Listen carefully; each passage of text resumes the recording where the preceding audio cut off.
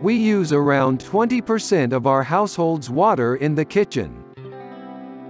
Although this is lower than the volume of water we use in the bathroom, there are still plenty of opportunities to encourage the whole family to save water when preparing meals and washing the dishes. It's necessary to understand the importance of conserving this precious resource, and it's a great time to find ways to save water. Here are our top 10 simple tips for saving water in the kitchen. Hold off on running the dishwasher until you have a full load of dishes. This way, you'll be able to make the most of the electricity, water and detergent the dishwasher needs to clean your dishes. Whenever possible, choose the quickest wash setting. An aerator is like a ring with a small mesh screen in the middle. Installed on the tip of a faucet, aerators reduce water flow by adding air to the water. Even though less water is being used, aerators allow the water pressure to stay pretty much the same. Installing faucet aerators is one of the cheapest ways to save water. For your investment of as little as $1, you could reduce water usage by 30 to 50%. Steaming vegetables requires a lot less water and retains far more nutrients than boiling. Steaming is a relatively quick way to cook food. When you steam food, you avoid the hidden calories of butter, oil, and other fats, leaving the bright flavors and textures of the food intact. The absolute best way to maintain the heat of steam is to keep the lid on your pot or steamer. That keeps the steam inside the pot so it can cook your food, as well as maintains the water level at the bottom.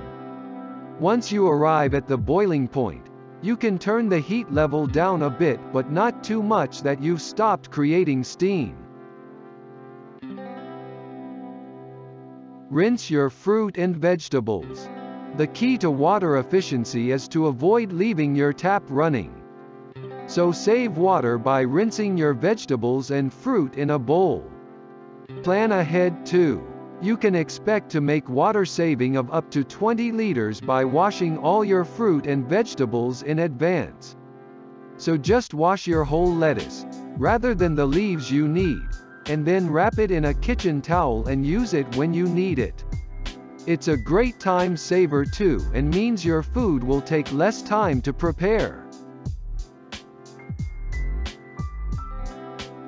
Another way to save water when washing up is to wash or wipe dishes as soon as you can.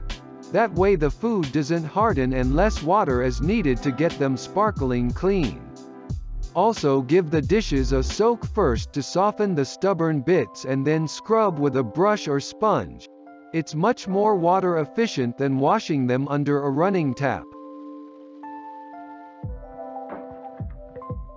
If the dishwasher in your home has been in use since 2011 or earlier, it's time for a change. Dishwashers that are more than 10 years old waste as much as 50% more water and energy than newer models. It's true that putting frozen foods under running water helps them defrost quickly, but it also takes a lot of water. Plan ahead and put frozen food in the refrigerator the day before you need it. Your food will defrost slowly and safely without using a drop from the tap. If you are waiting for hot water to come through, catch the initial cold water and use it to water plants, rinse dishes or wash fruit and vegetables. And make sure your hot water system is not set too high. Adding cold water to cool very hot water is wasteful. Use a reusable water bottle made from glass or BPA-free plastic. Not only will you be able to keep track of how much you are drinking, but it will also help reduce half-drunk glasses of water.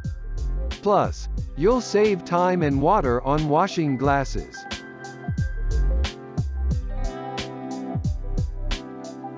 Choose a proper-sized pot for cooking. Larger pots require more water, which may be unnecessary. And find recipes for one pot or one skillet meals so you reduce the number of dishes you have to clean. Most people don't realize how much water they waste on a daily basis. Putting these tips to use will immediately impact your home's water, and this helps you save money, helps your community, and protects the planet.